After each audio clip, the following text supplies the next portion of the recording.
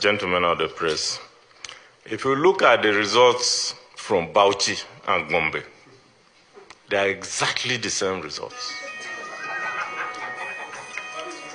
Bauchi APC has 146,977. Gombe, two different states. APC have also 146,977. PDP in Bauchi has 319,123. PDP in Gombe has 319,123. Labour Party has 26,000 in Bauchi they have 26,160.